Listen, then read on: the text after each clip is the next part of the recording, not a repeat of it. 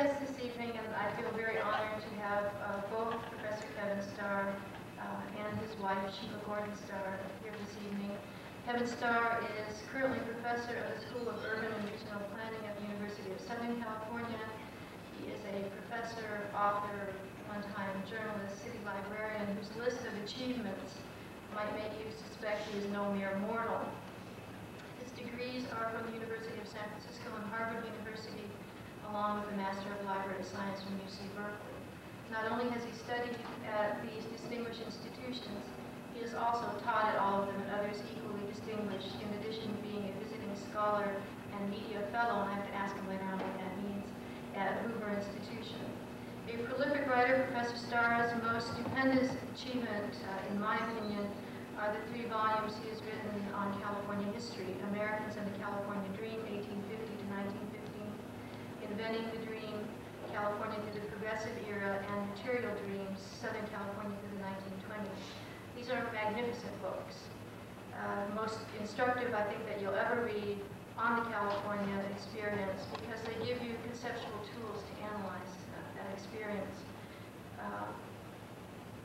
The one thing that Professor Starr shares with the other lecturers is the determination to avoid perceiving California from the vantage point of contemporary cliche and stereotype. And I want to apologize for that stereotype about the Southern Californian real estate developer. I'm working on that one. As Gerald Haslam has noticed, California is to the United States what the United States is to the world. And Americans have always viewed California, or to Americans, California has been always a symbol of redefining themselves, of acquiring new values and ways of living.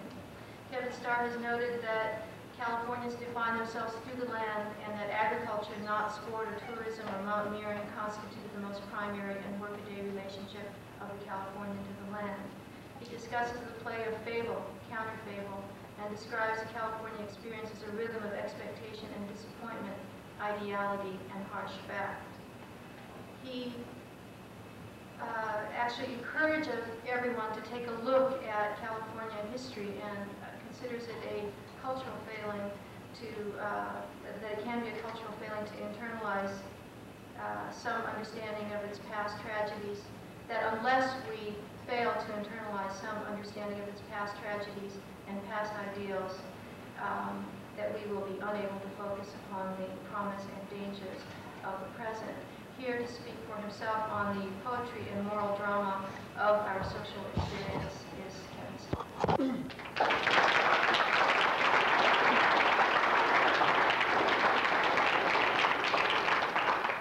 Thank you, Lillian. I don't think you should apologize for your designation of Southern Californians as developers. Some, as a cliche, you shouldn't designate that a cliche. Some cliches contain a great bit of truth to it, and I think that one does.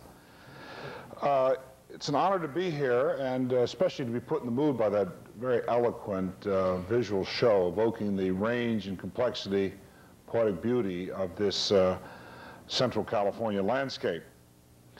My assignment from Lillian is to conclude this stunning series on this, its 9th installment, with a summary statement, and a look into the future. Like Johnny Carson playing the great Karnak, I am asked to don my turban and gaze into the crystal ball. First of all, what I see most clearly is the success of this series. It will prove a point of departure and a point of reference for historians and social critics in the time to come. Here at long last, a future historian of California might justifiably write, the Central Valley, the Great Central Valley, Central California, the Other California, the Third California, call it what you will, assembled the materials of its identity and coaxed itself onto a higher plane of consciousness. Even more significantly, that higher plane of consciousness passed beyond the mere accumulation of statistics. Although having watched all 8 videotapes, I'm awash, as I'm sure you are, in statistics. But we went beyond in this series the mere accumulation of statistics as revealing as those statistics might be, and certainly we avoided naive boosterism in favor of what the philosopher George Santayana called the tragic sense of life. The knowledge that all our optimisms are conditioned by great perils and the mistakes and misbehaviors inevitable to the human condition. Indeed, watching some of the speakers on videotape in preparation for this talk, I was sometimes tempted to think that some of the speakers went beyond the tragic sense of life, that they became, out of the best of motivations, similar to those whom Dante describes as willingly loving the darkness, of wandering in a Stygian labyrinth of statistics whose only interpretation is gloom, gloom, gloom. A few years ago, in writing the text and organizing the format for a book of aerial photographs by Reg Morrison, subsequently published as Over California by Collins Publishers, I found myself, like Gerald Haslam, deeply dissatisfied with the class division of California into North and South. At the time, I made a five-fold division of California, which I today would increase to 6. These 6 divisions are unified by geography, flora and fauna, and human history. They include California del Sur, from the Mexican border to northern Ventura County, the Central Coast, from Santa Barbara to Monterey, El Dorado, the classic gold rush country fanning out from San Francisco, including Sacramento and the Mother Lode as far as Lake Tahoe. The natural north, divided into the Redwood Empire and the Modoc Plateau. The invented garden, which is to say the Central Valley, and the Garden Wall, which includes the Sierra Nevada and both the Mojave and Colorado deserts. Each of these divisions represents not only a geomorphic province, but an orderly progression of history in its Euro-American phases. European California began in San Diego in 1769. It then leapt northward to Santa Barbara and Monterey, twin capitals of the Central Coast. The gold rush created San Francisco, Sacramento, the cities and towns of the Mother Lode and adjacent agricultural hinterlands. The post-gold rush era saw the gradual peopling of the natural north. The great Central Valley, after much delay, began to emerge in the late 19th and 20th centuries, and of course the Garden Wall, mountain and desert remain relatively undeveloped by both circumstance and today by active social choice. The invented garden. This is how I perceive the great Central Valley. The Latin verb invenire means to come upon, to discover that which is already there. Its English derivative, invent, suggests the creation of a new identity. The concept of the invented garden includes both notions. The garden was always there in the interior of California, but it also had to be invented through irrigation projects of heroic magnitude.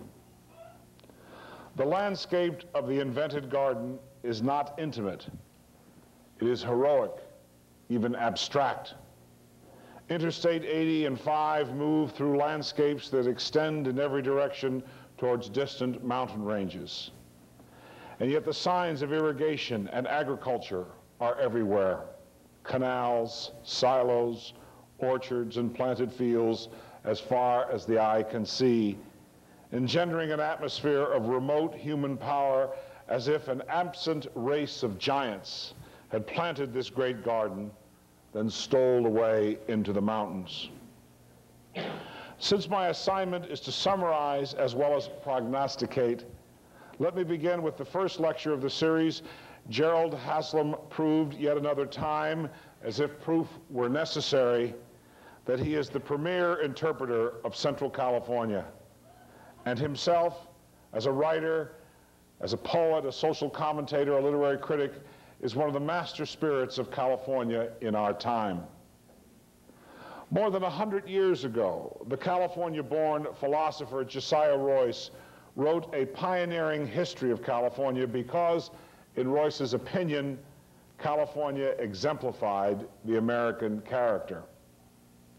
In his approach to the great Central Valley, Gerald Haslam goes even further. For Haslam, the great Central Valley represents what the medievals would call the plenum mundi, the fullness of the world. Nay more, for Haslam, the great Central Valley offers a profound and dynamic probe, an axis of approach, a metaphor into the human condition itself. Breathtakingly, Haslam began in the land the physical fact of California, which is where all great commentators on this state must begin their inquiries. He evoked the great Central Valley in its ancient existence as a vast inland sea, 2,100 miles of shoreline and adjacent wetlands from which egrets hunted horned toads in the desert not far away. He suggested the time when it was a great grassland, a vast Serengeti plain teeming with perennial bunch grass, which has now but all disappeared. He evoked the valley as the great Pacific flyway, the migration corridor north and south for birds of every description, which up until recent experience darkened the daylight in their passage. He made us see the great herds of elk extending as far as the eye could see into the distance, and the majesty of a solitary grizzly raised to its full height. The great Central Valley, Haslam suggested, 430 miles long, 50 to 75 miles wide, is now the most altered open landscape on the planet. It is also the most productive, unnatural landscape in the world. Fully a quarter of all the food consumed in the United States each year is produced here. William Preston, professor of geography at the California Polytechnic University at San Luis Obispo, described the process whereby the transformation of the great Central Valley came about. Most importantly, to my way of thinking, Professor Preston suggested two very salient aspects of this transformation. In older societies, he noted, technology and environment reach a point of balance, hence stasis, hence stability. There are agricultural regions in Europe, Professor Preston noted, which have been under continuous cultivation for more than 1,000 years. In the great Central Valley, by contrast, technology seems to have no limits.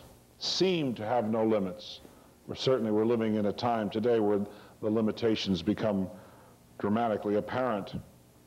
Technology expanded itself, transmogrified itself, improved itself restlessly, relentlessly in the great Central Valley, the early irrigation districts, the Fresno scraper, the tractor, dams and canals without number, culminating in the great Central Valley projects, railroad tracks, refrigerated rail cars, highways, interstates, air conditioning. Let us not forget this last, air conditioning, for without it, the present urbanization and suburbanization of the great Central Valley would not have occurred. It was almost as if technology had a mind of its own and was making every effort to dominate a region almost too vast to be contemplated, almost too heroically resistant to be subdued. With true intellectual elegance, Professor Preston also made reference to the role of religion in the altering and reshaping of the great Central Valley. By this he did not mean, I presume, one or another sectarian creed, but the full force of religion as a shaping element in human culture and civilization. Let me for a moment push Professor Preston's point of view even further. He made reference, remember, to the civilized communities imposed on the map in ancient Mesopotamia and Egypt at the very dawn of urban life some 5,000 plus years ago. From the earliest irrigation projects, historians tell us, came the capacity for social cooperation which made urban life possible. Cooperative irrigation also further redefined and refined the concept of a shared common good, a philosophy of social life which came forward to structure and anchor religious mythologies and creeds. Certainly, California, the great Central Valley, most dramatically, has been shaped by the power of this ancient metaphor. The irrigation history of our state is peopled by figures such as William Hammond Hall and William Ellsworth Smythe, for whom the work of irrigation and reclamation constituted nothing less than the creation of civilization itself. This creation of a new socio-economy through irrigation, moreover, was not just a matter of economic self-interest, as important as such self-interest might be. Even despite itself, despite the greed and the double-dealing, it was in part motivated and empowered by cultural imperatives, which in their scope and power could be compared only to the creation of comparable civilizations in China, Mesopotamia, Egypt, the Valley of the Po. From this perspective, the creation of the Great Central Valley, which is to say the creation of the invented Garden of Central California, is an accomplishment not just of California history or American history or even hemispheric history. It is an accomplishment of world civilization, a fact I wish to return to when we peer forward into the 21st century. Ah, yes, Malcolm Margolin and Professor Sally M. Miller caution us in their subsequent lectures. This creation of the Great Central Valley, as impressive as it might be, first of all, displaced and destroyed the valley's indigenous peoples, and secondly, it was actualized only through the back-breaking labor of generations of immigrants for whom the Great Central Valley was not a cozy comparison to Breaston's Egypt or Canaan, biblical land of milk and honey, but brutal days beneath a scorching sun, long hours, low wages, and only a bunkhouse or a roll of blankets beneath a clump of sycamores in an arroyo to call home. The power of Malcolm Margolin's lecture is the realization we grasp from it, however mysteriously, however obscurely, its emphasis upon the simple fact, as T.S. Eliot tells us, that in the end is our beginning, and in the beginning is our end. The very diversity of the indigenous peoples, as Malcolm Margolin presents them, suggests the very diversity of contemporary Central California. Indeed, the very number of native languages spoken in the valley, 80 approaching 100, reflects a similar condition in the valley's contemporary public schools. From the dawn of human habitation, the Great Central Valley nurtured many peoples, Wintun and Maidu, Patwin and Miwok, the great Yokuts, and in the far north, the Yana and Yahi, to whose last survivor, Ishi, I shall eventually return, for the message of Ishi's life remains of great value, especially in the context of the postmodernist assimilation of knowledge and sociocultural identities, which Malcolm Margolin also suggested. The way, that is, that the message and meaning of our indigenous peoples remain of crucial importance to the unfolding California identity, despite everything the white man did in the 19th century to eradicate the Native Americans as a people. Taken together, the lectures of Dr. Miller and Dr. James J. Rawls told the story of immigration into the Great Central Valley from the mid-19th century to the present, from the Chinese in the 1870s to the fleeing Southern California suburbanites and the Southeast Asian refugees a century later. The roll call of peoples and groups that can be gleaned from these two lectures is nothing less than the roll call of human life itself. From the start, the great Central Valley, despite its dominant Anglo-American elites, was a cosmopolis, a world city, even more an ecumenopolis, a world city based on ecumenical diversity. Telling the story of these in-migrating peoples has emerged as the central preoccupation of California historians since the 1960s.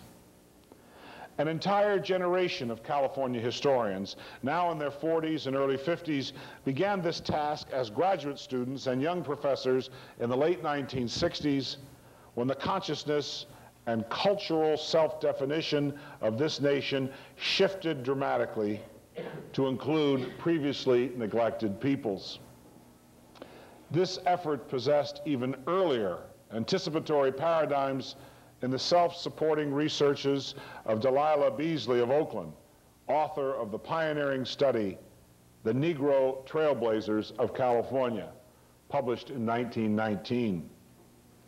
The writing of California history in terms of its component groups, most of them minorities, righted a wrong, the worst kind of wrong, the wrong of being ignored, of not having your story merely distorted, but not having it told at all.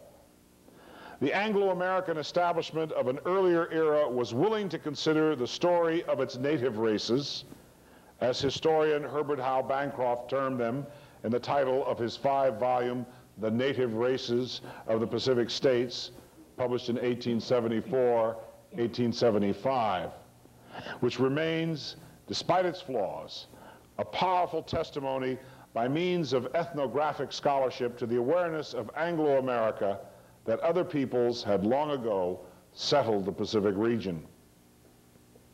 The Anglo-American establishment of an earlier era was also more than willing to tell the story of Spain and Mexico and California.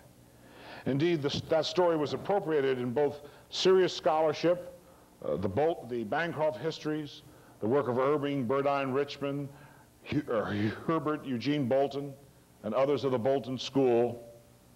And it was told as well on a more popular romantic level. Charles Fletcher Lummis, George Wharton James, Helen Hunt Jackson, and all the spin-offs of the Ramona myth. Anglo-America needed what Van Wyck Brooks calls the usable past, and the story of Spain and Mexico and California was linked to the story of Anglo-California in the very land itself.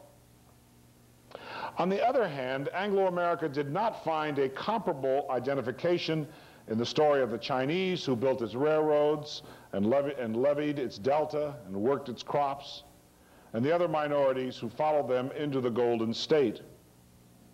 Obviously, the wholesale shift of the academy to the left played a role in motivating younger scholars to tell, at long last, the story of minority peoples.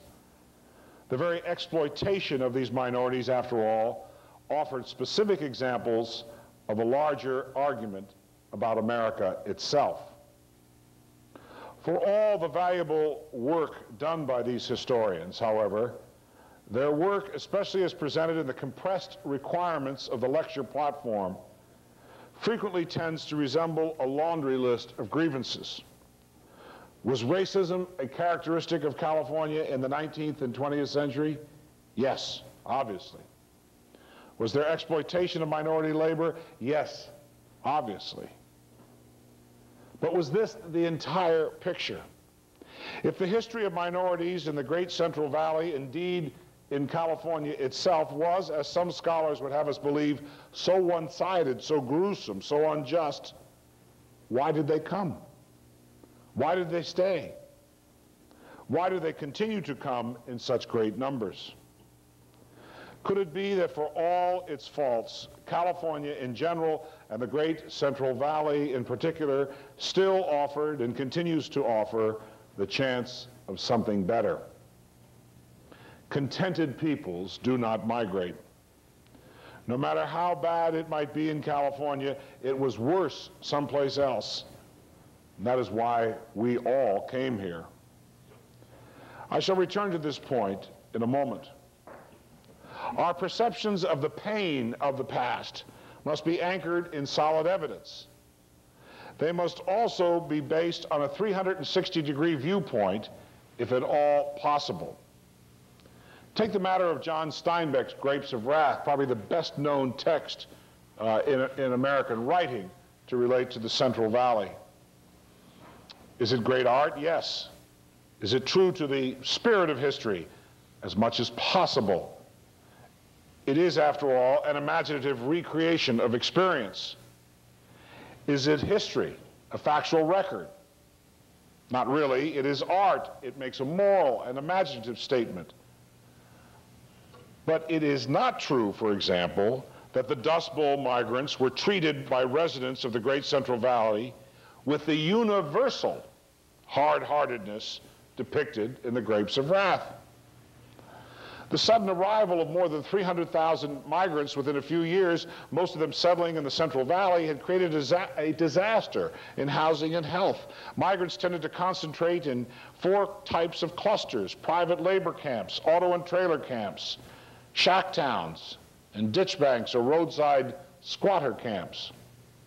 Unregulated, uninspected, private labor camps consisted in the main of one-room frame cabins in various stages of dilapidation, or tents with or without wooden floors, or chicken sheds, pump houses, barns, or other service buildings reconverted to dormitory use.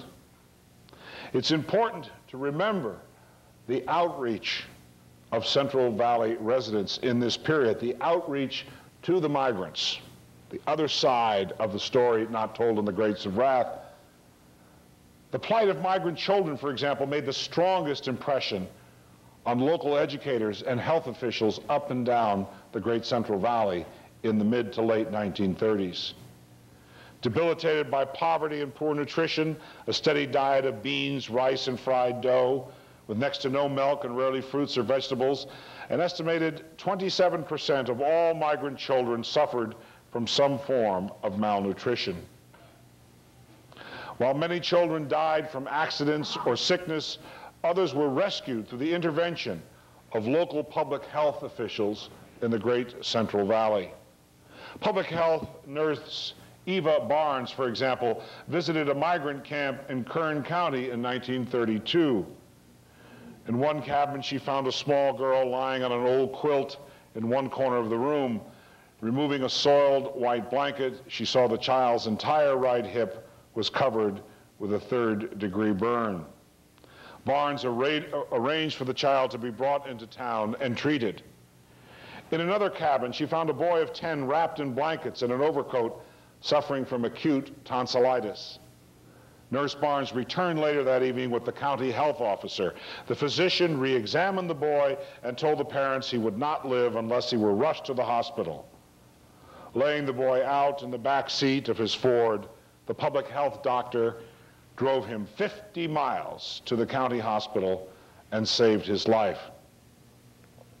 Principals and teachers in the counties of the San Joaquin Valley made a significant effort to persuade migrant children to attend local public schools. In Bakersfield, Kern County in 1935, public school teachers pooled their own private donations out of their meager salaries to provide migrant children food at lunchtime. While generously anxious to have their children educated, migrant parents frequently needed them in the fields as workers. Tired, hungry, chronically malnourished, ill-clothed, barefoot, and unwashed, migrant children made difficult pupils. Nearly all of them felt deeply ashamed of their appearance, in contrast to the other children who could be frequently cruel to their unkempt classmates. Rarely could migrant children finish a year or even a semester. Records from public schools in the Bakersfield area show that 48.6% of all school children transferred schools 1 or more times in 1935. Between July 1935 and January 1940, another 352,000 migrants, displaced by drought, erosion, dust storms, flooding, and foreclosures, entered California, adding their number to the estimated 300,000 plus migrants already in the state. 52% of the migrants entering between 1935 and 1939 came from Oklahoma, Texas, Arkansas, Missouri, and Kansas, with Oklahoma in the lead. 37% of these migrants, in turn, settled in the 5 southern counties of the San Joaquin Valley.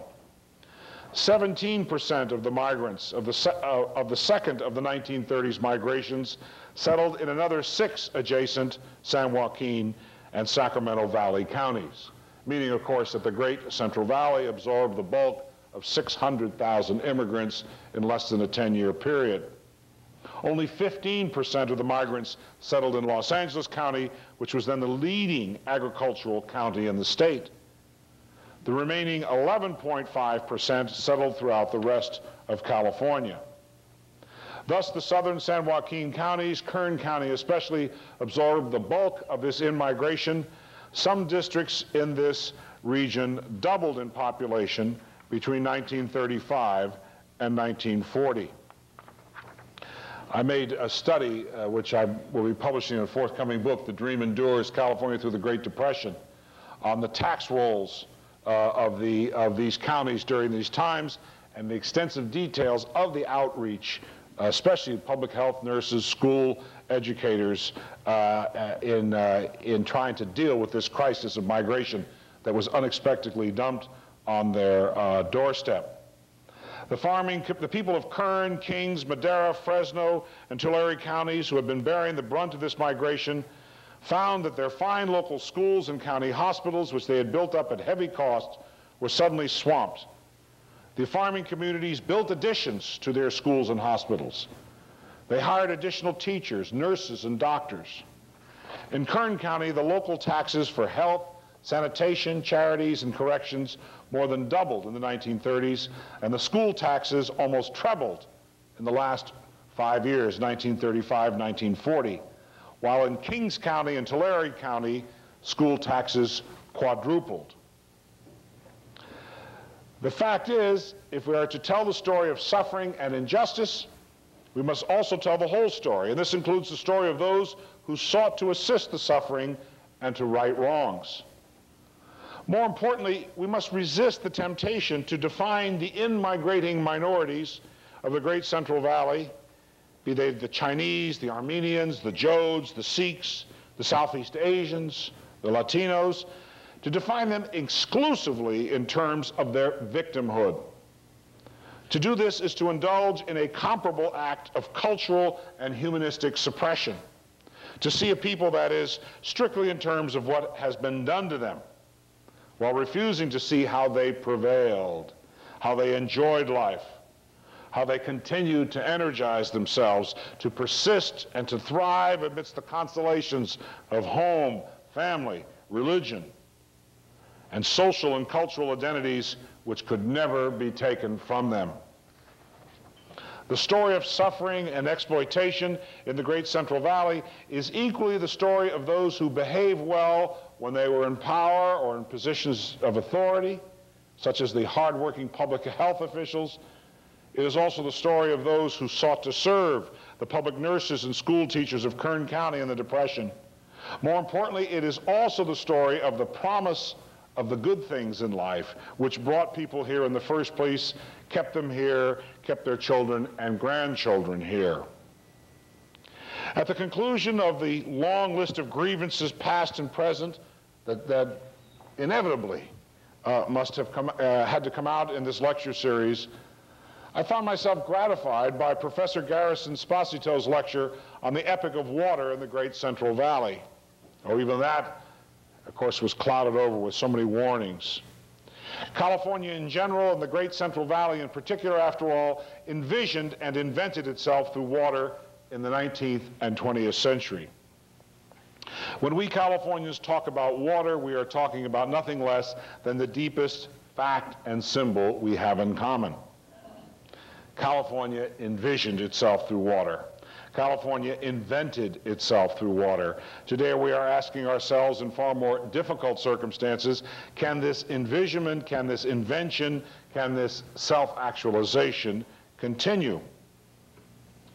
Just how powerful in an historical and symbolic way the great water projects of Central California are becomes immediately evident in response to the proposal by Governor Wilson that the Central Valley Project revert to state management. Operating through its Corps of Topographical Engineers and later through its Bureau of Reclamation, the federal government literally served as the midwife of California as a modern commonwealth. The entire far west, in fact, beginning with California, is a creation of the national will operating through water to propose that something so massive, so fundamental as the Central Valley Project revert from reclamation to the state is to engage in an act of deconstruction and realignment, perhaps necessary, comparable to the recent disestablishment of the Soviet Union. In his lecture, Professor Esposito fully noted dangers suggested in the inaugural lecture as well by Gerald Haslam. Increasing salinity. There are no earthworms left in Central California soil, Haslam suggested. The leaching of soils, the other shocks of the land through irrigation, noted so brilliantly by Mark Reisner's book, Cadillac Desert. Paradox of paradoxes, the very tool of social redemption, in William Ellsworth Smyth's phrase, the conquest of arid America, the redemption of the Great Valley, can, as a matter of intrinsic functioning, or at least present-day functioning, be the very same means whereby the valley is returned to something worse than desert. One thinks of those leached soils which blew into the wind onto Interstate 5 last year, perpetrating the worst traffic crash in American history. Was this a foretaste of retributions yet to come? Both Professor Esposito and Steve McCormick, Vice President and Regional Director of the Nature Conservancy of California, sought to suggest the postponement, perhaps the ultimate conquest, of this inevitability.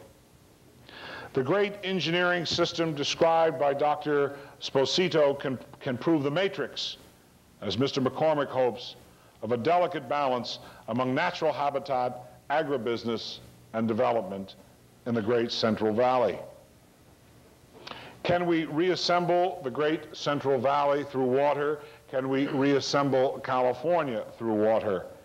Can urban, suburban, agricultural, and conservation interests be balanced? To ask this question is, by definition, to ask the question, can California itself be kept viable as a concept? At the core of the California experience is a dynamic tension between two contradictory principles: nature and technology, California as wilderness, as Edenic release, on the other hand, California as built environment, cities, towns, supportive infrastructures, California as invented garden. Visiting California in the early part of the century, the Harvard philosopher George Santayana saw this tension as central to the California identity. Most Californians, Santayana pointed out, lived in urban suburban settlements around San Francisco Bay or in the Los Angeles basin. More than 60% of the state's population, in fact, lived in the Bay Area. Yet California took as its primary symbol of identity not its cities and towns, nor even its agriculture, but its untouched, increasingly preserved wilderness. The tension, the dynamic tension suggested by Santayana, threatens to become schizophrenia when the various Californias refuse to acknowledge other definitions, other Californias. Not since the first state constitutional convention in 1849 has California faced a comparable challenge to rethink itself, and the cutting edge of that is the great Central Valley, to rethink itself from first premises forward than it does in this matter of water resources allocation. What are we? What is California? Is it a wilderness, a managed, which is to say irrigated garden, or is it an urban suburban megalopolis functioning statewide as one vast built environment? Isaac Asimov's Tantalus comes to mind, the city that encompassed an entire planet in the first novel of Asimov's Foundation trilogy. In managing our water assets, in reinventing California, sheer power, sheer political numbers cannot suffice to determine the best outcome. From this perspective, sheer numbers, urban-suburban California, developers California, wins. On the other hand, older identities, to include agriculture, cannot be given automatic renewal, despite the powerful role played by agriculture in the creation of the Golden State, the deep, deep dream of California as productive garden. Should the agricultural identity be given automatic precedence, then California as wilderness, which in modern terms means managed and conserved wilderness, and California as urban-suburban settlement will not be treated fairly. And these three elements, wilderness, urban-suburban settlement, and agriculture, are from the start part of the California formula. The fact is, no one entity in the tripart de facto constitution of California, agriculture, wilderness, cities, has the moral right to banish the other. The loss of any one of these entities represents the loss of California. From this perspective, it does not matter whether agriculture has been previously favored. Revenge cannot be taken, nor atonement sought, lest such revenge destroy the agricultural capacities of the state. To do this, to destroy the invented garden, would represent more than the restructuring of California. It would be a moral and cultural disaster. For agriculture is one of the three separate but equal founding components of the California identity. Viewing and listening to James Houston lectures and readings of great Central Valley writers, I took the first steps towards believing that the acknowledged hegemony of the great Central Valley in producing California's best writers was perhaps but the prologue in a work of leadership in life as well as art that lay ahead for Central California. Could it be, I asked myself, that Central California, the third California to emerge after North and South, is the place where the solutions will be found and the California dream continued? The valley is a late bloomer in comparison to the coast. The Spanish barely penetrated it, and it remained largely unsettled through the Mexican era.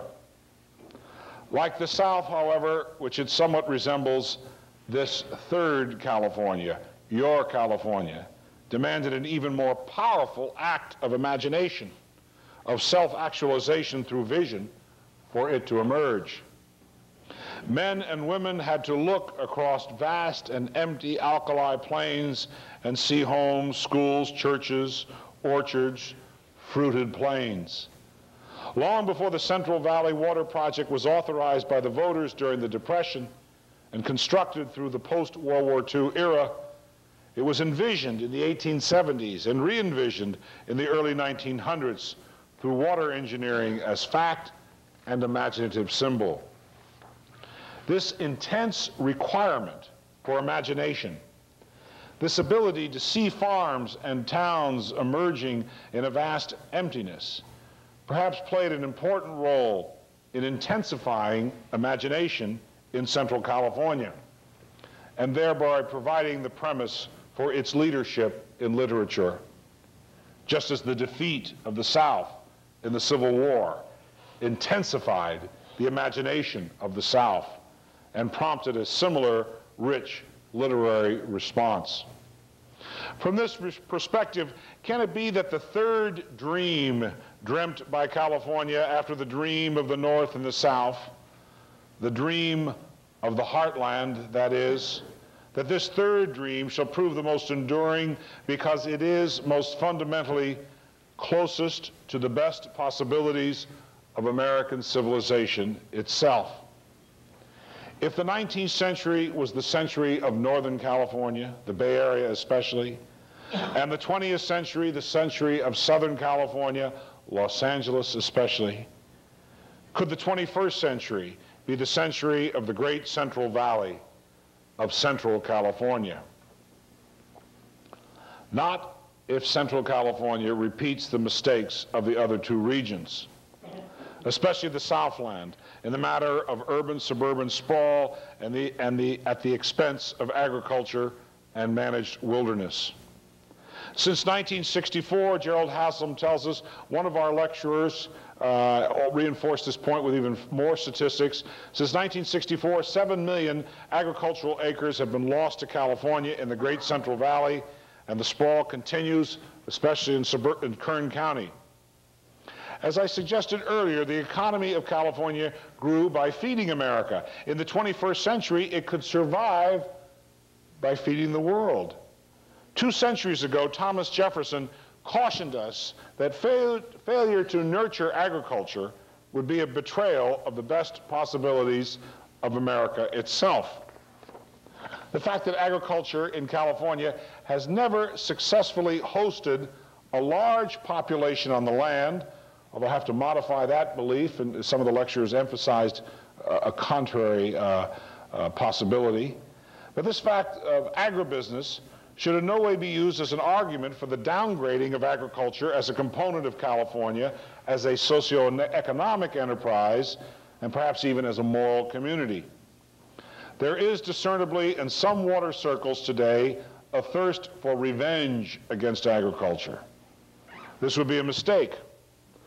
Put aside for a moment the historical identity of California as an agricultural community created through water. Look instead to the post-Cold War, postmodernist economy that awaits us, not just in this decade, but well into the 21st century. The recent suggestion made to us by Japan that we are ignoring our agricultural potential cannot be too easily dismissed as an effort by the Japanese to recreate the United States as an oversized Denmark. Whatever their motivations, the Japanese, as usual, make a good point. It just may very well be that agriculture comes forth in the 21st century in terms of exported products as one of the critical elements in the new California, indeed the new American economy. When a navel orange was picked from a tree in Riverside in the 1890s and tasted by Queen Victoria in London 12 days later, California was launched into a new era, an era of citrus, raisin, nut, and dried fruit exports, which surpassed the wheat exports of the 1870s and 1880s and laid down the foundations of the California economy, agricultural and urban, of the early 20th century. Agriculture, in other words, refounded California in the mid-19th century, refounded it once again at the turn of the century, and may very well come forward at the turn of this century as a building block of our new economy. Hence, those who wish to take revenge on agriculture in terms of water policy for its past excesses, or those in public office who allow unbridled license to developers and use up valuable agricultural properties, may be weakening the very element through which we rebuild the economy of the Golden State in the 20-teens, the 2020s. And besides, why should Central California blindly repeat the disastrous sprawl of California below the Tehachapis? Was it for this that Central California emerged only after the mistakes had been made in the Southland, so that it could blindly repeat those mistakes? Are the predictions of 60 million people in Central California 100 years from now prophetic inevitabilities or warnings regarding quality of life?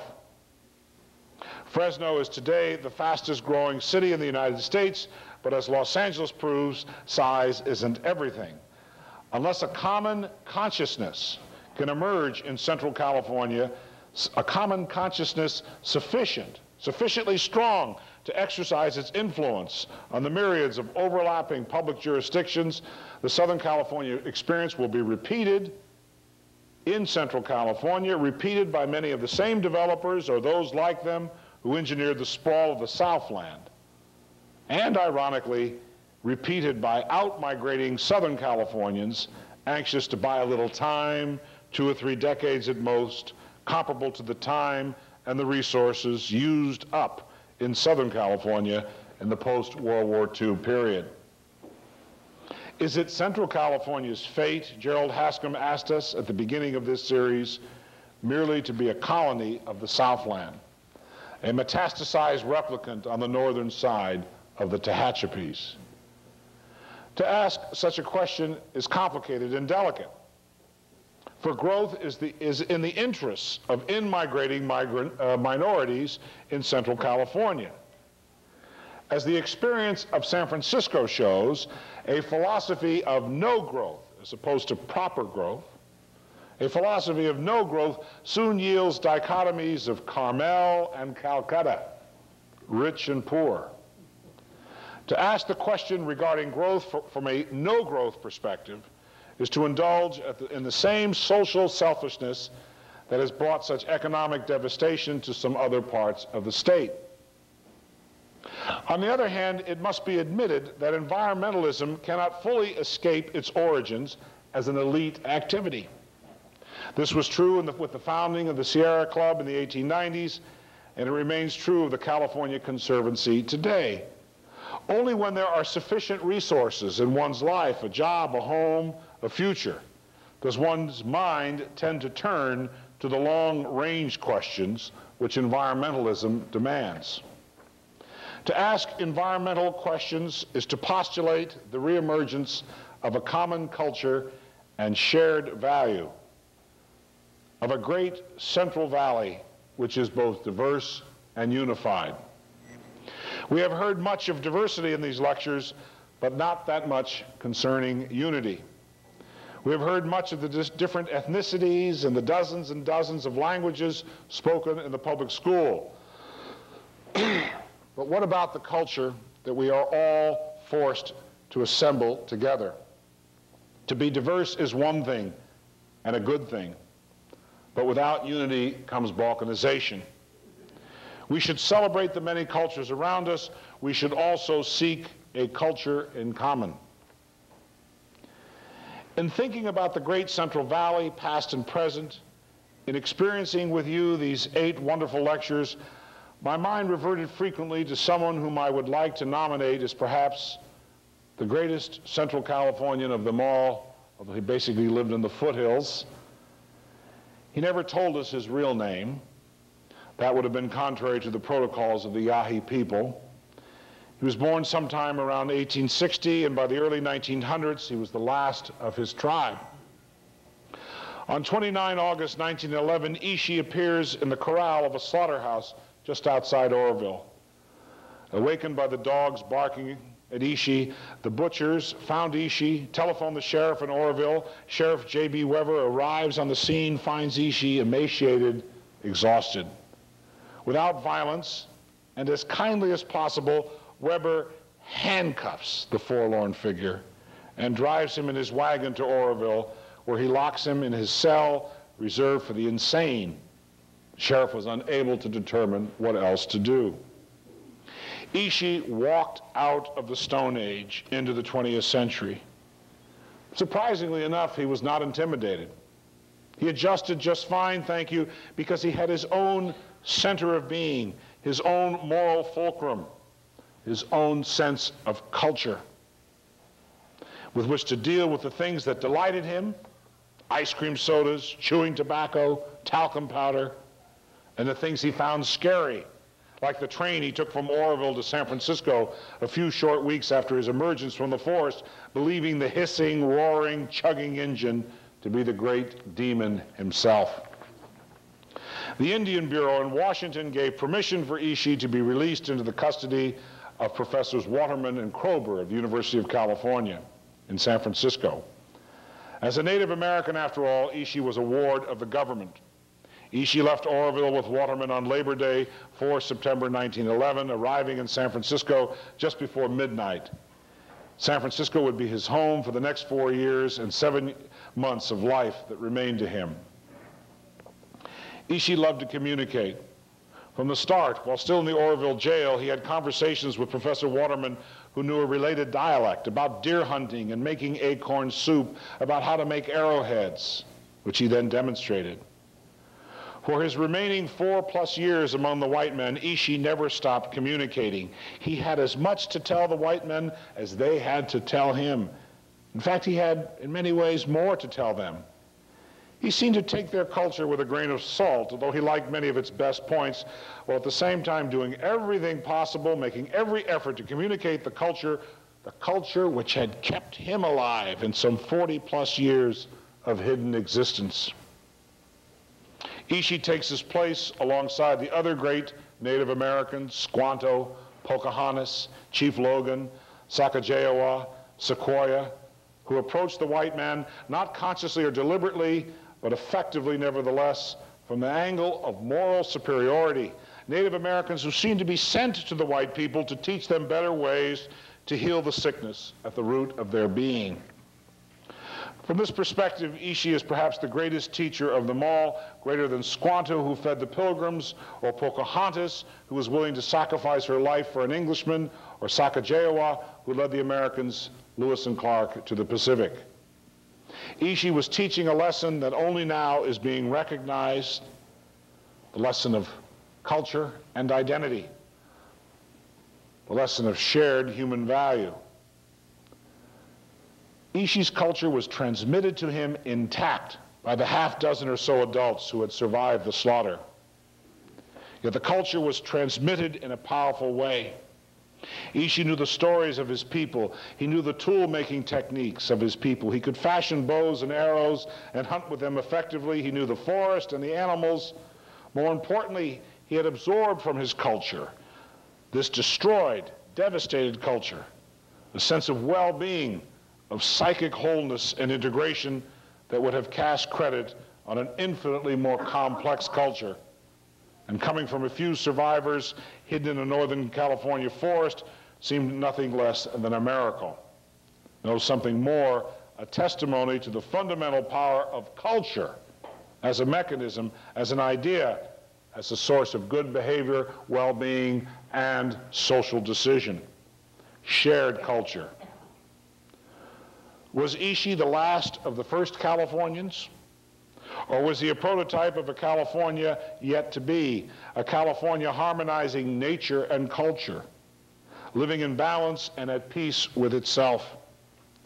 This, after all, peace, dignity, a creative connection with the environment, an equally creative connection with the best of human culture, have been the goals of those who forged the great Central Valley aesthetic in the turn of the century period, at the very moment when Ishi first emerged into Oroville. To glimpse Central California as Ishi saw it had been the implicit goal of so many Californians in the turn of the century period.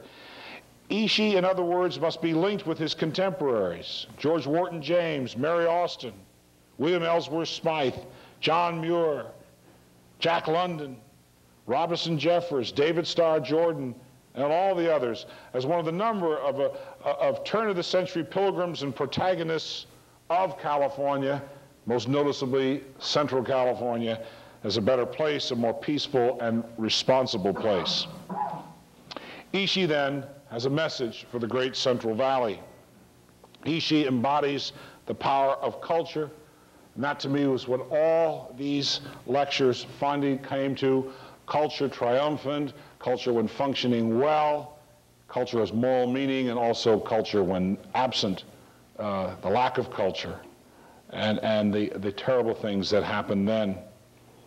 Ishi survived and remained fully human because he possessed both his cultural and identity, the same culture and identity which awaits discovery, reassemblage in the great Central Valley in the 21st century.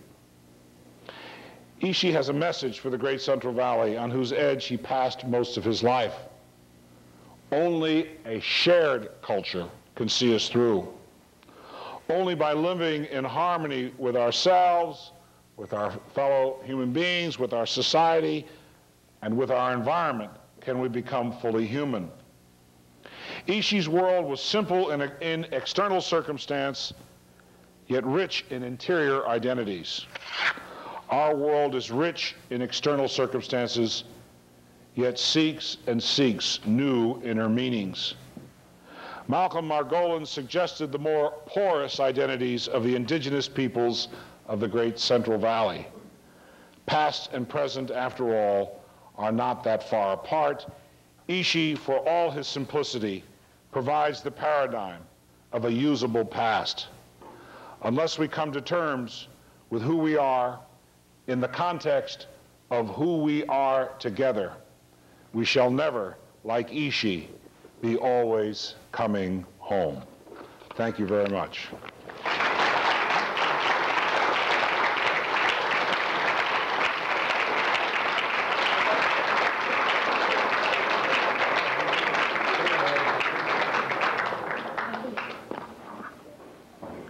Thank you. We're receiving your last suspension of white cards. And so if you have questions, perhaps you'd like to write them down and send them over to the aisle. And if you'd like to come to the mic and ask questions, you can.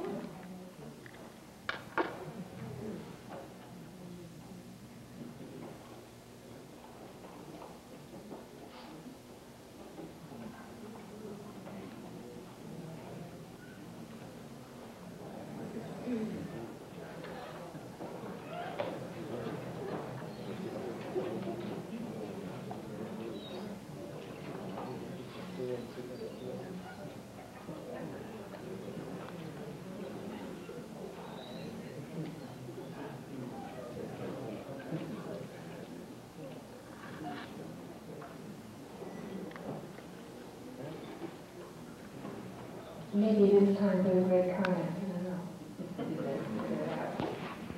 What is to be done to eliminate what has been done in Southern California in Central California? What steps can be taken to? Well, one of the paradoxes is for development in Central California, in the Great Central Valley, to have confidence in the opposing but complementary principle of urbanism. If we take urbanism / suburbanism, but especially urbanism, San Francisco, after all, was the 10th largest city in the United States by 1870. And if we take that parallel to agriculture, which is part of California from the start, managed wilderness, as I suggested, it is paradoxically in a love of cities with their dense use of property that we avoid the sprawl of Southern California. Southern California went wrong, in my opinion, but for various reasons. Some of them are deeply historical. American cities have always had a tendency to spread out at the edges.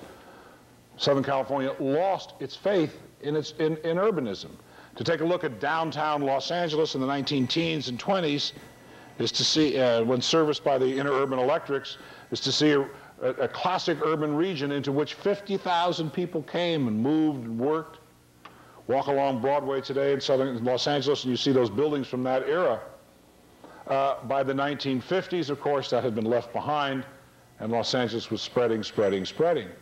I have no objection to Fresno to developing. That's Fresno's business, free choice. America's a free choice market. But if Fresno has confidence in itself as a city, then let it be a city, not a sprawling suburb. Let it have apartment buildings. Let it have high-rises. Let it make intense use of smaller portions of land. Let it be a city and not eat up its adjacent agricultural regions.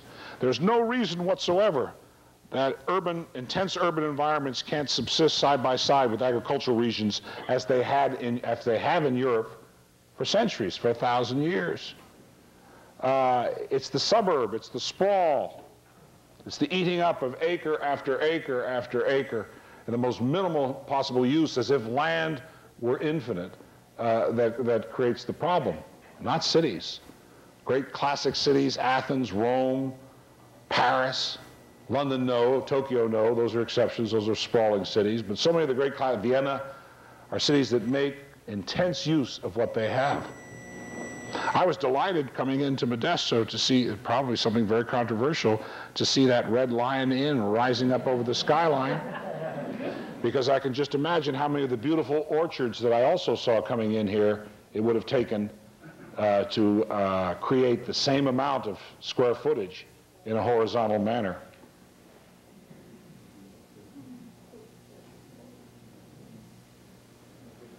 Sir? Yeah, do you see some changes, though, that are going to happen. I mean, right now I have a friend who went out over here and bought about 6 houses, or was in the process of buying 6 houses. He said, I'll be back tomorrow, hoping to make a better deal. The next day he came back and he says, you know, I think I'll go ahead, I'll give you the same amount of money as we talked about yesterday. I said, they're all sold. He says, there's not enough people in Modesto that could buy the houses. He says, there's nobody from Modesto who bought them. They're all from the Bay Area. I remember, and I think it's in the Inventing the Dream, where you talked about Venice, down in when he was trying to make the deals with Huntington, in order to get the line out to his city. He was losing money on in the process. And it wasn't until we had some type of cheap transportation that we began to see that sprawl. Well, I must admit that as my wife and I drove in this afternoon from San Francisco and came off the interstate and came down through these lovely orchards and valleys, looked at this lush agricultural area, saw the incredible self-regard that the homes exemplified. Didn't see one piece of graffiti that we were talking about moving here ourselves. In other words, you can't have Falstaff and have him lean. You can't achieve a quality of life here and not expect it to attract people. And we don't want to be that way. But we must manage it correctly. We must manage it correctly, and that's why I use the metaphor of urbanization. Los Angeles, for instance, is going to have to spend the next 100 years, and its subway system is just the beginning, re-intensifying itself back around that city which it so heedlessly squandered 50 years ago. Yeah. I was born and raised here through the 30s. I remember the problems you mentioned of the migrants, but you're the first person that's had a kind word to say for what the locals have did. It seems that everybody has read The Grapes of Wrath and thinks we're a bunch of heathens. Well, I'm probably the first person. Thank you. I'm probably the first person maybe who went through the archives and just didn't repeat what Steinbeck said. Now, let me very carefully. Steinbeck, I don't need this, do I? Steinbeck had the, I do need it. Steinbeck had the right artistically to shape his narrative and select it. But he did that at the expense of ignoring the outreach which I'm talking about, the willingness, for instance, of so many of the agricultural communities in the Central Valley to double, triple, quadruple their taxes, to build new schools and hospitals, to set up wards for migrant children and nursing and pregnant mothers, etc., to have their children. I know this because I went through the records of the Bancroft Library and see these things. Now, Steinbeck eliminated that for artistic purposes, but he wasn't telling the story. When the story is told, there has to be both sides of it. The idea that the migrants encountered a universal blank stare, a stare of hostility, is just not the case. It's not borne out by the records. And Thank you. there's a great, really, injustice for artistic purposes, and injustice was done to the actual historical record. The problem is, and this has attached itself to that novel, which is a great novel. It's attached itself to that novel so long. The problem is that people see that novel as documentary history. It's done in a documentary style, but Steinbeck, if he was going to be totally documentarian, should have done a chapter on all those public health nurses that went out and tried to work with the sick children. Anyway, my new book, I'll try and do this. It won't have the power of Steinbeck's story, but at least it'll try and set the record more completely forward.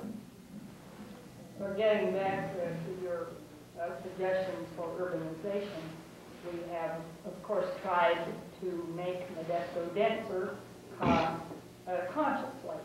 Are you also suggesting that if we build a better transportation system from the Bay Area, that might help us? Or are you talking about an internal system here?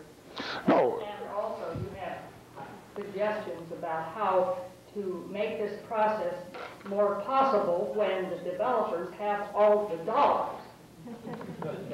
Well, you have all the votes. All the votes in the world. All the votes in the world aren't. All the dollars in the world aren't worth the votes. A number of things. Frank Lloyd Wright once envisioned in the 1930s. In fact, he spent most of the 30s working on Broadacre City, which was a dispersion.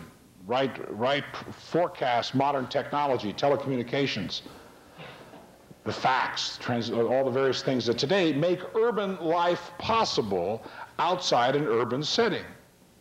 If I wake up in the morning in Santa Fe, New Mexico, or Modesto, California, and I deal in stocks, and I access through my computer and modem a stock market in Los Angeles or San Francisco, where am I in terms of what city I'm living in? I'm living in Los Angeles or San Francisco. In other words, we already have enormously dispersed urban communities existing. People who make their living, their livelihood out of Los Angeles live in Aspen, Colorado, live in Santa Fe, New Mexico, if they only have to come in so many times. I'm talking now by a more privileged elite, but it's a model of what the future holds. So the fact is that you can have now density and dispersion without sprawl. Because sprawl is not necessary economically. It's not necessary to have sprawl economically today. You don't have to metastasize out over culture because people will be making their living in part electronically through enormous amounts of exchanges which don't demand that they spatially be where they're working.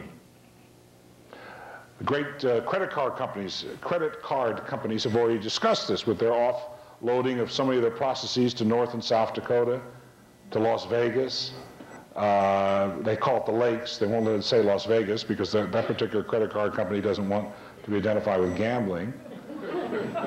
So the point is that you have in cities like Modesto the possibilities of high urbanism in terms of that which is available to you, in terms of entertainment, in terms of accessing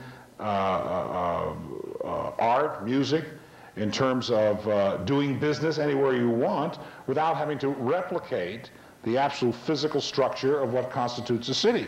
Fresno may get bigger and bigger and actually get more suburban and lose some of that wonderful urbanism that Fresno has always had, that we read about in Soroyan and that I experienced in the 1950s when I used to hang out with so many Fresno kids working up at Yosemite National Park. So I wouldn't be in any rush to think that sprawl is that an economically driven sprawl is necessary. I'm asking you, how do you prevent it, not that it's necessary? Well, are you active politically? Do you? Well, we had a. You look like and sound like somebody who's prevented quite a few things already.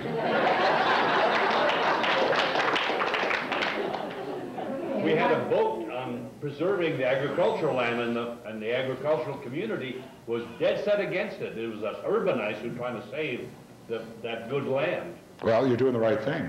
As I suggest, all that asphalt in the 21st century may not be the way the California economy or the American economy recycles itself. It just may be that in the year 2020, 2030, 2040, the United States of America is once again a preeminent agricultural power. The quality of life, for instance, that obtained up and down this state that I try to suggest in my Inventing the Dream, one of my discussion of California agriculture, the quality of life that obtained at the high moment, say, of the citrus culture, 1890, 1920, is something that we look back today with nostalgia. I'm not sentimentalizing. I'm not talking about the hard work. I'm not talking about the low wages, all the things I'm willing to acknowledge, and yet people had a healthy life. Now, am I a pastoralist? Do I think we should all go back to agriculture? No, but don't let them squander the future, squander the fact that this may be the building block of our new economic identity. What else are we going to be doing here in this state? We were agricultural from the beginning. We maintain to this moment, to this day, our agricultural preeminence in the country. What else? What should we abandon that for? Money. Developers. I have a comment or a question over here. Yeah, during your whole lecture, Steve, out cold. People seem to forget that this country, and I've read some history myself, is the history of guns and greed. This place was stolen by powers that came into it. And I don't think, unfortunately, because of man's spirit, you have to change man's spirit to change his urbanization or his colonization or anything he does. And I think our problem is the people, whether it's California or I've been all over this country, all the states are going through this stuff. The destruction of our natural resources is the greed. Man is motivated by greed. And it's that simple. You're not going to be able to stop these developers if they get their eyes on a hunk of land. A friend of mine has a piece of property over in Hawaii, and the Japanese came in before investors, and they bought a live off the golf course. That's it. The dollar bill is our new gun. And you're describing this as an inevitable process. That's all I've seen all my life. Well, we better roll back. We better roll back and history and tell all those American figures like Jane Addams in Hull House, like Josiah Royce formulating his philosophy, like Henry George worrying about the redemption of the urban poor, like Abraham Lincoln embodying the agony and torment of the divided republic, Julia Ward Howe. We all better tell all those triumphant figures, Dorothy Day, that they were all mistaken, that they wasted their time, that the buck is the only thing, that American civilization didn't have to be struggled for. We don't need Henry James. We don't need the paintings, the sculptures, the great architecture, the simple moments. We don't need Thornton Wilder's Our Town, William Ing's Blood in the Grass. Let's just talk about money. Your point is valid, but it's only part of the point. Only part of the point. Otherwise, the civilization would have long since turned into something other than it is. And it's not as bleak as you suggested at all points. You see, there's another way of looking at California, Central California, saying the miracle is, given all the bad things that are out there, given the forces that you've described so effectively, guns and greed, etc., the miracle is that we're not in a worse condition, that there isn't... the man you talked about, and others. Okay, well then you and I agree. You're emphasizing... I'm not against you. No, I understand. No. I'm taking you as a point, not yourself personally. You're right, but I'm also right. I've been naive all my life. I've always identified with those who try to make the world a little better. I'm writing my history of California, for instance. I've tried to gather together in these books, the fourth volume I just finished. I got some wonderful villains, too, whom I love, like Artie Samish, for instance, the great lobbyist. You can't help but like him. The chutzpah of taking a ventriloquist dummy and putting it on his lap and calling it Mr. Legislature and posing for Saturday Evening Post magazine. But at the same time, I've tried to identify with those master spirits and those more subtly, sometimes anonymous, workers for the good, which characterize our culture. Coming into a city like this and reading it from the outside, to repeat myself, to see the well-ordered streets, the beautifully planted gardens, the lack of graffiti, and I say that again and again because I'm from Southern California, is to say that something is going on here. Some level of self-esteem, shared cultural value is here. Otherwise, the place would look like where I teach, outside where I teach. Pardon me? I will, and I will. This sort of ties into what you're saying, and perhaps you've answered it, but maybe speak to it in another way. As a practical public policy approach, how do we avoid losing the Central Valley of short-sighted market prevails? In other words, can you make some practical suggestions that we as a government have? Well, that's that question of, I tried to end my, isn't it naive the way I ended the complexity by focusing on this question of shared cultural value, and to see the power of culture, of shared value, in what should have been the most fragile person of all Central California history. The last of his tribe, when he was a boy, there were 3,000 Yahi. And because of the guns that you talked about and the greed, by the time he was 40, he was the last one. Yet he didn't have a nervous breakdown, he didn't get bitter, he prevailed. He still had the capacity to identify with the good and shared cultural value. When and if the great Central Valley, and I think Gerald Haslam is on a cutting edge of this, realizes collectively what it has, prepares to take a leadership position in the state, in politics and in development policy, the same way that it already has in water policy and literature, there's the beginning. There's the beginning of the corrective action. As long as it falls victim to sectors of the society which I think absolutely have no moral presence, and I'm not some radical. I mean, I took my whacks. I'm a nice conservative Harry Truman Democrat. But it pays attention to those that have done things to Southern California which have totally obscured the dream, the poetry of Southern California life, which was so exquisite in through the 1930s and 40s. To let them come here and do that all over again, if it happens, then possibly there is no shared value here, no sense of what the civic what the total civic and regional culture means. Any other questions? Yeah, with reference to the Central Valley, I think you need to take a little better look, excuse me, at what you're calling urban sprawl. Because in the valley, all the cities are built or centered on the best farmland, as a rule. And if you're going to try to preserve agricultural land, it behooves us to save the best. And this, in order to do this, if you're going to allow normal growth, you have to move people into the outskirts where the farmland is not so good. And that, of course, is urban sprawl. No, it's not sprawl. You can move, for instance, it's a very common planning concept. We don't follow it much in this country. You can move through fingers of development that thread their way through agricultural properties, using marginal properties, and as opposed to metastasizing along the landscape. I agree that there has to be extension, but extension is not necessarily sprawl. Sprawl can occur in very cunning, managed ways. I have a question. I'm from the east and I'm returning to the east. I've only been here for a few months. I've learned a great deal about this valley. But I also feel a real division that comes along with the Sierras, and that California is one state and there are 49 others. And sometimes I feel that out here, that people came out here in order to be out here in a way, okay?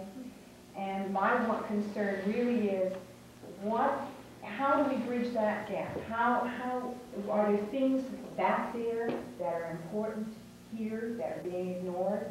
Is there something from the east that is being overlooked as people come out here? Are there things that those of us in the east should really understand, and everybody needs to understand about the importance of California? Not just to California, but to the United States, too, to the rest of it. So we're not dividing constantly. I feel this when I read the papers here. And I feel when I hear people talk about their problems here, I also wonder, do you realize what's happening when there are a whole host of people that have gone unemployed in the Northeast died with the manufacturing? That's part of us. We belong together too. And I wonder what we might have to share across before it. Well, you're living, there's a number of things that your comments bring to mind. First of all, historically, you're absolutely right. California is a creation of the national will. It was the United States Corps of Topographical Engineers that explored the West, Pacific Railroad reports. Like Senator Hayakawa, the late Senator Hayakawa said about the Panama Canal, why we should keep it. California became American because we stole it fair and square, right? The United States federal government, operating through the Army, Navy, and Marine Corps, seized California. To make no apologies necessary. It was an act of war. We were governed by the federal establishment. The senior Army or Navy officer in California was, by definition, the governor from 1846 to 50, until General Percival Smith became uneasy about governing civilians. At the same time I say this, however, the period right after, from 1850 through the 1890s, early 1900s, California was a self-governing dominion. In fact, Joseph Ellison wrote a very classic book on this topic under that name, California's Self-Governing Dominion. A dominion linked through its urban structures, for instance, having as much in common through its steamers crossing the Pacific with Melbourne, Sydney, Hong Kong, Yokohama, as it did with New York or Washington, D.C. And don't forget as well that so much of what you call the nation now didn't exist in the 19th century, that American civilization in 1846 had barely tippy-toed over the Alleghenies. Chicago was a small frontier fort. There was no Omaha. There was no Denver. The entire urban, the Sunbelt cities of the Southwest, Phoenix, Las Vegas, Houston, didn't exist. Dallas was just a little fort, etc. So in other words, California grew historically in the 19th century in ways that had as much in common with the rise of New Zealand. And if you go to New Zealand, you can see that cost comparisons are very dramatic between California and New Zealand. When we wanted to establish our water policy, for instance, we didn't go to the East Coast. Now, our water policy is the fundamental means of which we defined ourselves. We didn't go to the East Coast. There was no analogy there for water policy that vast. We went to Australia. We brought the We brought the consultants up from Australia in the 1880s to advise us as to how their irrigation-based society did it. Now, because we were Pacific-oriented, sealed off by the Sierra Nevada, self-governing, does that mean we're any less American? No. Our place was here. America was here with us. The United States was here with us. Now, as to whether or not we have a difficulty assimilating the national experience, we're doing something very powerful for the United States in trying to assimilate new peoples to American circumstances. I think that's so important for the rest of the country to get involved with and be realized. I don't think California should have to bear that whole expense even that's involved with that. Well, people like to come here. People like to come to California. Americans, all the statistics about migration into California throughout the 8 lectures was to me incredibly comforting. People like to come here, and as long as they're coming here, that's a tremendous vote of confidence. But anyway, to get back to this point, we're doing this work of assimilation not for ourselves, but not exclusively for ourselves, but for the nation itself. We're best equipped to handle it. You can only absorb so many people into rural New Hampshire. Massachusetts can only take so many more people. Massachusetts is a state that very much has been extended its hand to the immigrant. Even New York, the Empire State, which has always been on the cutting edge after we took our state constitution from New York in 1850, even New York confesses now exhaustion at the ability to assimilate and transform new peoples. So it remains our work and the work of other Sun Belt cultures, Arizona, New Mexico, Texas, to play a part. The East Coast is not part of what's forming up now, although it eventually will be, along the entire border between Mexico and the United States, extending from San Diego / Tijuana all the way to the Gulf of California, is growing up an urbanized, bicultural, bi-sovereign string of metropolises down which the middle of which runs a border. That is at one time the greatest barrier of all. On the other hand, is not a barrier at all. 50,000 people a week legally cross the border from Mexico into San Diego to go to dinner, to see a show, to watch the Padres, and they go home. They're not swimming across. They're not sneaking across. There's a whole new civilization, a whole new diplomacy that's being achieved along the Sun Belt that just puts America, California, and the Southwest at the cutting edge of that. The East did its work spectacularly. It drafted the Constitution, gave us the framework that has lasted for 200 years, provides us with the formal intellectual culture, magazines, newspapers, the work of commentary that still dominates us. California is smart enough, but prefers to go to the beach as much as it does to read a book. So I see a great synergy. I think what's important to realize is that California is a creation of the national will, and today, and historically and today, has always functioned as a cutting-edge experiment for the rest of the nation, for better or for worse. I'd like to thank Mr. Starr for his lecture, and I'd like to ask you to join him in the chat. Thank you.